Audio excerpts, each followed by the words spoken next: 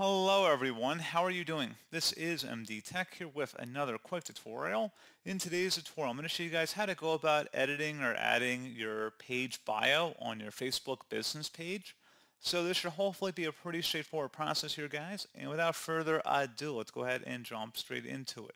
On the left side, go down underneath Intro, and you can select where it says Add Bio. At this point, you have 255 characters to describe what your page is about. From an SEO standpoint, you probably do want to make sure that you properly describe your business because, it is going to affect the search visibility when people are looking up your services in your local area. So if you're offering professional services like law or accounting, you probably want to include some of those words in the intro here. So just want to put that out there. But pretty straightforward process, guys. And as always, thank you for watching. I do hope I was able to help you out, and I do look forward to catching you all in the next tutorial. Goodbye.